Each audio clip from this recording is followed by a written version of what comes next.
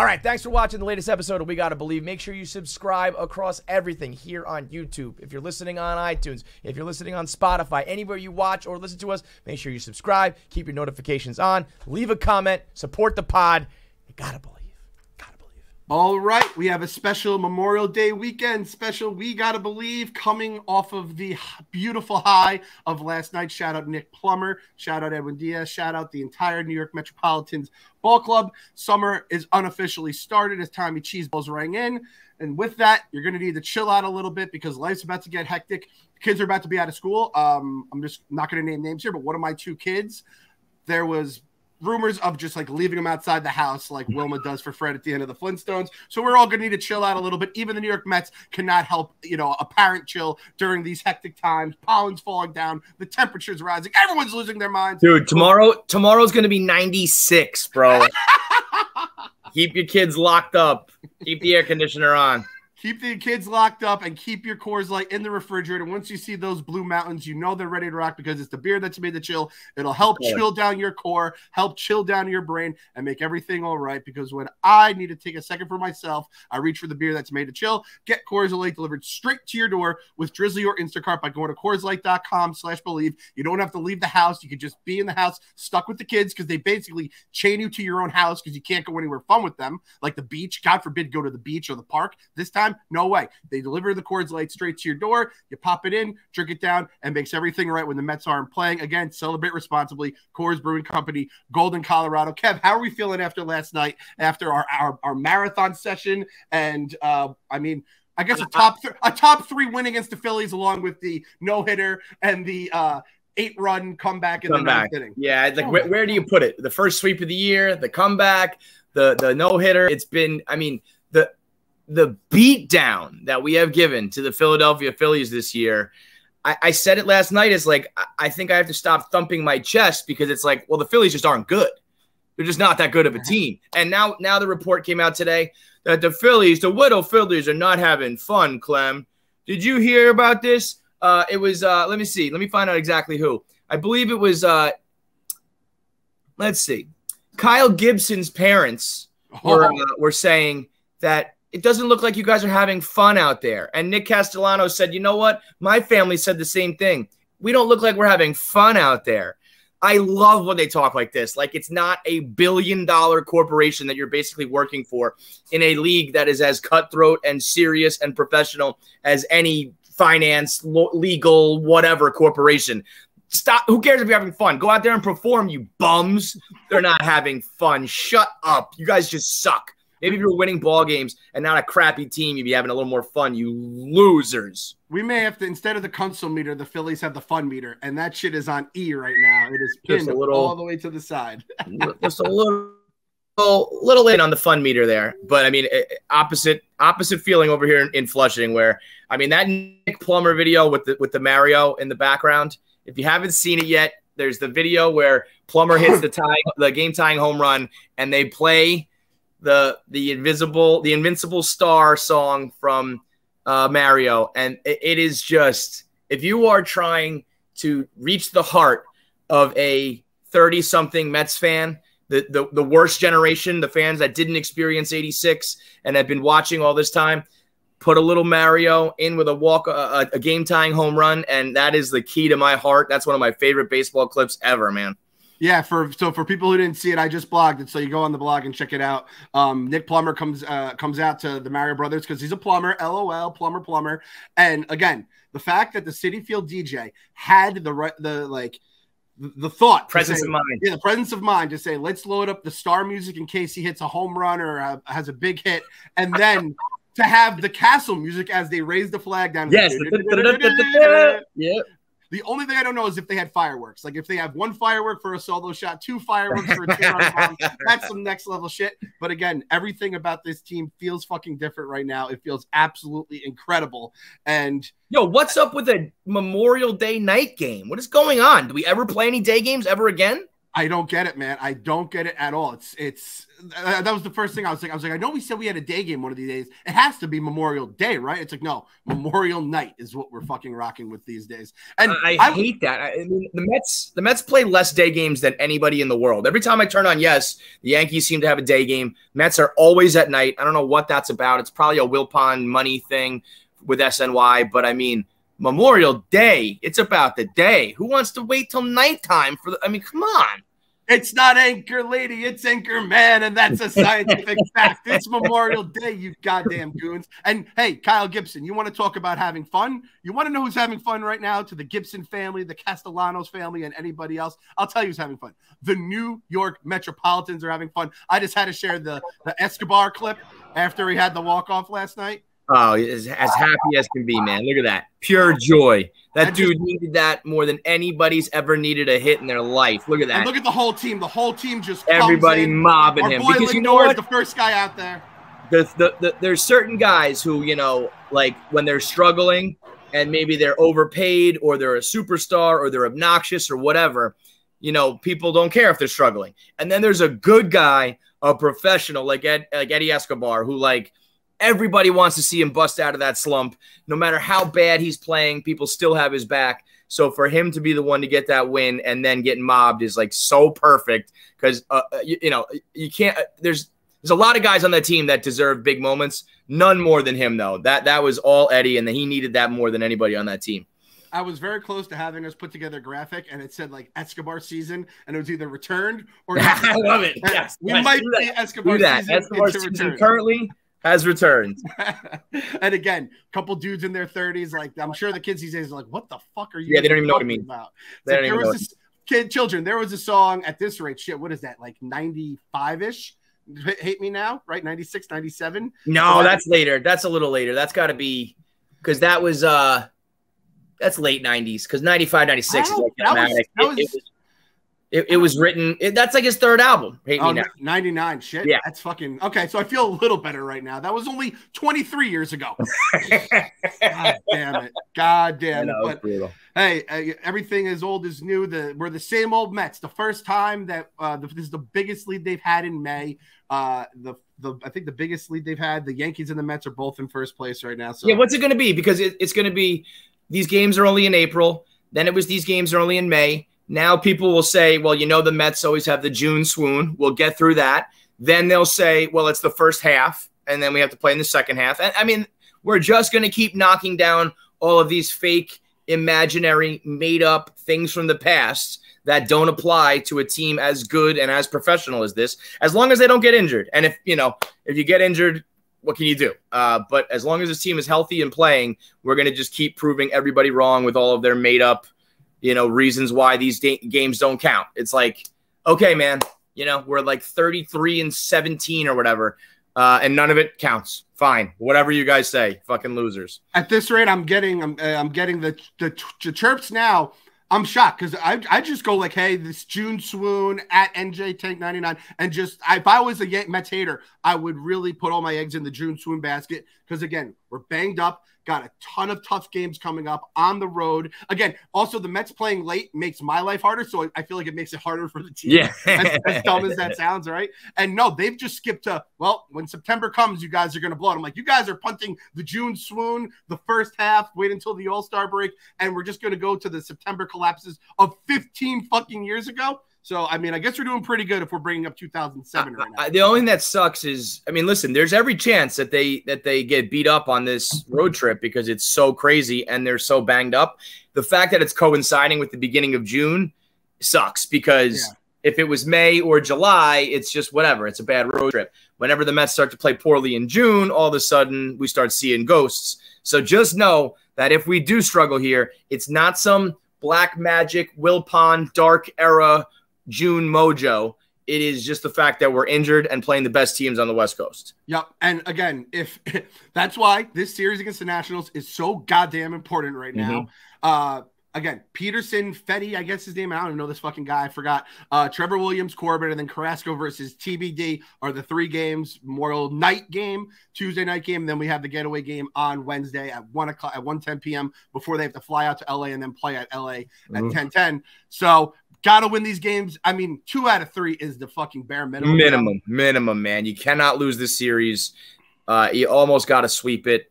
It's just like good teams handle their business in situations like this before they really start to embark on the tough stuff. So I don't care who's pitching. I don't care what the matchups are. Like, you just mash your way to at least 2 out of 3, if not a sweep. We just need like 8 runs a night every night. It's just got to happen. Yep, 100%. The Nats, like we said, I think they took 2 out of 3 against the Rockies, and they were kind of back and forth against some decent teams. However, they just played in Colorado. I would imagine their bullpen's probably a little, taxed like ours is. So at this rate, like, may the best team win. Hopefully Nelson Cruz keeps slipping, and he's showing his age a little bit, and just got to worry about Juan Soto, who's going to scare the ever living shit out of us forever until he's on our team. Yeah, exactly. And then I was saying to people, this is your time to go out and watch the Mets play. They're not going to see them for even though they're going to be playing for the next 2 weeks, we're probably not going to see a lot of them because we're all going to be falling asleep watching the game. So go out to Citi Field, get your tickets. You got to go. Where do you get your tickets from, Kevin? Got to go to Game Time, the best place to get the most up-to-date, best pricing, best tickets available. We're talking about seats. You're on the first baseline, the third baseline. You want to get right behind home plate like Stu Finer in the building at the lowest cost possible. This is the app to use because it has up to the millisecond info on ticket pricing. So somebody buys the tickets, they can't come, they want to sell them. You wait them out. It's like 10 minutes before first pitch. They drop the price as low as they possibly can to sell it.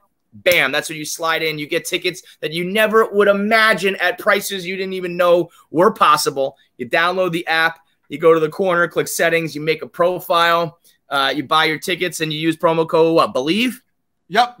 So you download the Game Time app, go to the account tab, create a login, and redeem code BELIEVE for $20 off your first purchase. Terms apply. You download Game Time, last minute tickets, lowest prices guaranteed. Live that Stu Finer life. Get those tickets you never thought were possible. The prices are already going to be low, and then you get a little $20 off. Support the pod, support the Mets. Everybody wins. Right now, Kevin, that Wednesday day game, $2 tickets. That's $8. I just bought hot dog rolls, which are basically the cheapest rolls you can buy in the fucking cookout game. It was $2.50 for hot dog rolls. You can go to a Mets game for cheaper than a fucking pack of hot dog rolls. You're getting a quarter tank of gas right now, basically, for the price of Mets tickets. So that's the drip that drips on your shoes when you take it out too early. That's $2 worth of gas that just drips on your shoes right there. Tell you something, I sometimes like to take it out a little early on purpose just to get the smell. As I'm putting it back in, I'm like, just to get a little whiff of gasoline.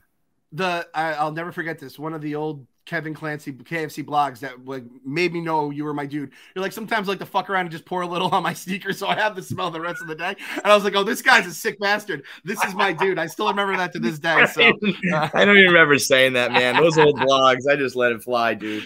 We're just, professional. Everybody's winning. Everybody's feeling good, except for Tommy Pham and Joc Pederson right now. The talk of baseball. This was straight out of the Onion, man. This story is an Onion headline.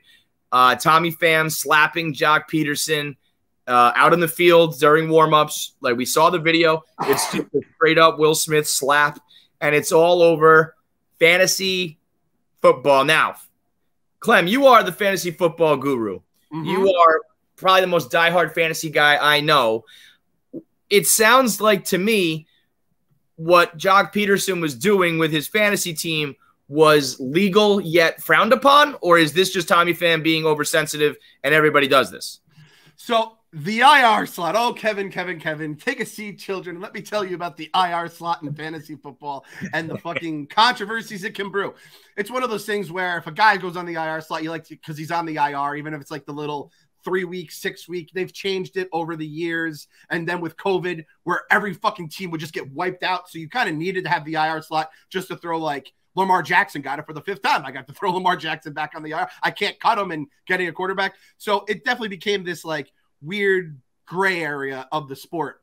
The game. I'm a fucking asshole. I'm such a nerd with this shit. I mean, well, here's the thing though. Yes, you are, but it is, Tommy Pham says, like, there's a lot of money on the line. It can be a serious thing. It's silly, but it can be real. Yeah, and I'm telling you, for like people who aren't into fantasy or the people who are, this shit, like with me, my league, I have like buddies and we put money in or whatever. The money means nothing to me. Nothing. Because these are guys who it's all about the ball busting during the draft, the text messages during the season. Whenever you say something, you still bust balls about a pick made in the league I'm in right now is 2004. So this is our fucking 19th season coming up. Wow. Like, it's just one of those things that it's all about your buddies and busting balls. Now, obviously, this is a little different. Well, that's the thing. So that's an important piece of the puzzle, though, because most fantasy leagues are guys you're best friends with, you've known for 20 years. It's when you start getting into those work leagues, which is basically what this is. These guys kind of know each other. They're kind of buddies. I'm sure it was more like Tommy Pham joined the league because, I don't know, Freddie Freeman is his best friend, and Freddie also knows Joc, so they're in the league together. But that doesn't mean that Tommy and Joc are friends. That just means they have the Elaine, Jerry Seinfeld, George buffer. You know what I mean? So all of a sudden, you got two guys who don't really know each other, who don't really like each other. You're busting balls in the text message group, like you said, but one of those guys takes it seriously while the other one doesn't. You got a lot of money on the line. Maybe one of those guys has a lot of money and the other one doesn't.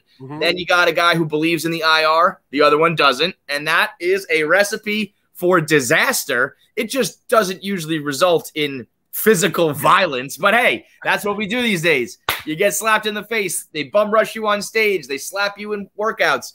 The world has gone violent, and that's just how it's going to be. I just can't believe that these guys didn't get together real quick, just 1 minute before they both had to talk to the media, and do a Francisco Lindor, Jeff McNeil, come up with a rat and raccoon situation, because for them to both just stand there, dead serious, not even a smirk on their face, and just be like, well, it's a fantasy football dispute, and let me tell you what happened. I was like, I cannot believe it. I could not believe that they just were like, let's tell the truth. And like, here we are. Like, I mean, suspensions and I don't know what else, like rivalries now forever. I'm happy, though. I'm so happy they did this. This is my favorite sports story of the year. Definitely my favorite baseball story, until that goddamn Reds fan shits in the Toyota Tundra. This is my favorite fucking story of 2022. And it's bringing me back to sports. This is like when sports are fun and when life feels normal to me. It's like the silly shit like this. And I respect Joc Pederson for having the receipts and being like, yeah, I had this GIF, and it was, 3 weightlifters, a giant, Dodger, and a Padre. Great GIF, by the way. Great GIF. Have you seen it? Yeah, it's the girl, her head getting ripped back and thrown to the ground is absolutely spectacular. Pull up that. I'll explain it while you pull it up. The people need to see it. I got it. I'll pull it up. This is. I mean, this is in the meme world. Listen, not everyone can handle the ball busting in the group chat. Not everyone is made for fantasy sports, and not everyone is made for the meme world. This is a very funny, very disrespectful meme, and Pham just doesn't play like that. He said it. He was like, I don't play with my money, and I don't play with. Look at this chick. Watch her on the right hand side there. Ooh. Oh, and it's not that it just hits her on the head. Watch the delay. It hits her, and then the legs sweep out from under her. You know that her neck was all messed up, broken vertebrae, concussion. Oh, this is up there to me with Grape Lady and all the classics. This is an unbelievable meme / GIF. And, some guys are just not built to handle the ball busting on the internet. I'll be honest, Kev. I saw that this was the GIF that was used. First of all, if you're not ready for the meme world, there's a reason why Vindog is a full-time employee at Barstool, just memeing people to death. It's a dog-eat-dog world. Part of my take has an entire guy for memes. It is the fucking internet war it's like the war on the internet. Yeah, this is currency. This is like ammunition. Yeah. These are bullets on the internet right now. And if you don't got it, you don't got it. And I'll be honest, I thought this was one of those GIFs from a Monday Night Football game. I didn't realize this is an actual human that took that fucking weight on the head. Yeah, no. This is fucking my brain up in real time. This woman undoubtedly broke her neck. And you know what the thing is? I mean, as much as I'm serious about, some people can't take it on the internet. This was not like a, if he sent a video that was crude and vulgar and really disrespectful and something about how bad the Padres suck dick or whatever, this is tame. It's very, very funny, but this is not the type of GIF that usually launches ships. But Tommy Pham is just he doesn't mess around, dude. all the baseball fans, like the diehard baseball fans, I sound like Tico Texas, the baseball fans, all like the diehard baseball fans are saying like Tommy Pham's always in the middle of shit. I didn't realize he's like a rabble rouser, but it sounds like a gangster, man. Yeah, listen, if, you know, and Joc Pederson's on the other side being like, whatever, dude. Both these guys are kind of like, you want to do it? Let's do it. It's one of these moments. Hey, athletes, they're just like us too. Yep. And again, you talk shit on the fantasy chain 99% of the time. Like there's stuff that has been written on my fantasy message board, and then that became an email chain, and now it's a text chain as the technologies have evolved. There's stuff there you would never say to someone's face. It's even like your best friend. There's things, you know, about your family, your friends, your looks, whatever it may be. I mean, you see it on Twitter all the time. It's that times like a million more because these guys know the darkest, deepest secrets of your life that have like really fucked you up. So you're going to do that because all is fair, love, war, and fantasy football.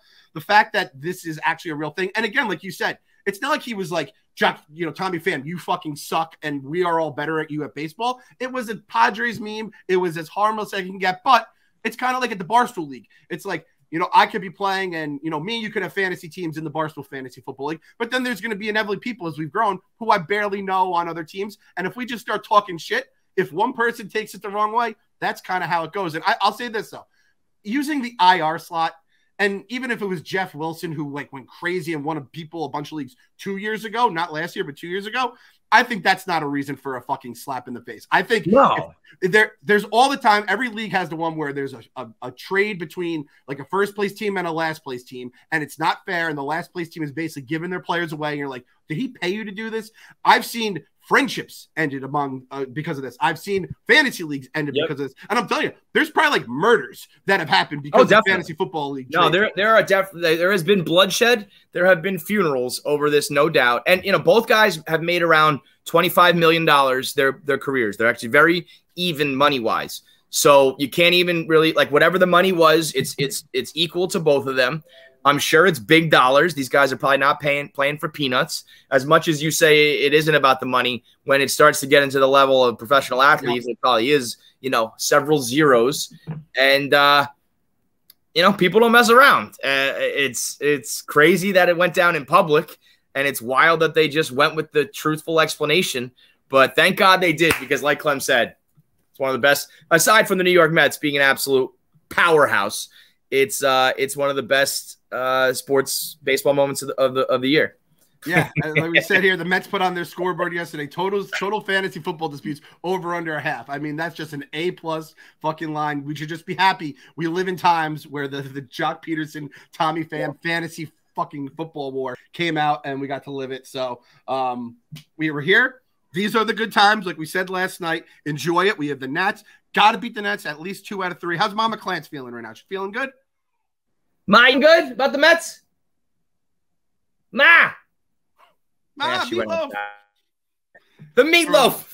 The meatloaf. Now she's feeling good, but she'll never allow herself to like relax. So she's probably, you know, she's seen it just like we have. So she's waiting for the other shoe to drop. But she was very happy for Escobar. I know that. That's good. That's good. So yeah, I think even the Escobar haters will, you know, bite their tongues a little bit, unless again he goes like 0 for 12 the next 3 games against. Well, he's out of Mets 21. How you feeling, Ma? You feeling good about the Mets? You know, that's what I said. Yeah, you know, I'll take it, Mama Clarence. Day by day. in the 8th inning, I wasn't happy. And she goes, in the 8th inning, I wasn't happy. And then you know you end up, but we get to do it all over again today. Yeah, no, I mean, as long as no, it's a night game. Memorial Day night game. It's brutal. But as long as Escobar's out of Mets 21-28's doghouse, that's all I care about. So yeah. So if you haven't listened to the post-game show from last night, go watch it. Mets 21-28. We had, what was the guy's name? You can probably can't see it. Comes was on there. We had some characters last night. It was an absolute ball. Everyone was living on cloud 9 thanks to Escobar. And dude, 5,000 people last night watched. On Memorial Day weekend. I mean, it's Memorial Day weekend. It's a regular, I mean, it's a big win, but it's still a regular season win.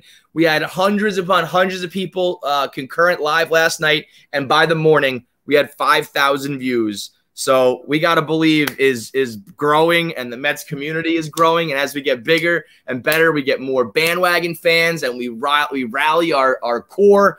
And by the time October hits, God willing, if this team's in the postseason, we're going to have an army behind us here on the internet. So make sure you subscribe. Make sure you like. Make sure you comment. Make sure you follow the Instagram and the Twitter. Make sure you subscribe on the YouTube, because we got a lot more in store this year if this team keeps rolling. Yeah, get into your family, friends, Google accounts, have them subscribe. Thumbs up. We're gonna build this shit. There's talks of different things about tailgate shows, all this kind of stuff we can do, but we have to put up the numbers so then we can pitch it to the powers that be. And I believe, are we gonna try to get, what is it, the sweep 10% off for the merch? Oh yeah. Let me text them right now. Yeah, so we're gonna get that. So if you want your merch, get your merch after we put it on sale. Little More Day weekend post Philly sweep sale here. So yeah, and again, I don't think we have any shirts coming out. I feel like we just kept releasing them for a while because, again, when a team is good, it just breeds creativity and great merch. So we'll go from there. And I mean, at this point, it basically says itself. You gotta believe. Gotta believe. All right, thanks for watching the latest episode of We Gotta Believe. Make sure you subscribe across everything here on YouTube. If you're listening on iTunes, if you're listening on Spotify, anywhere you watch or listen to us, make sure you subscribe, keep your notifications on, leave a comment, support the pod. You gotta believe.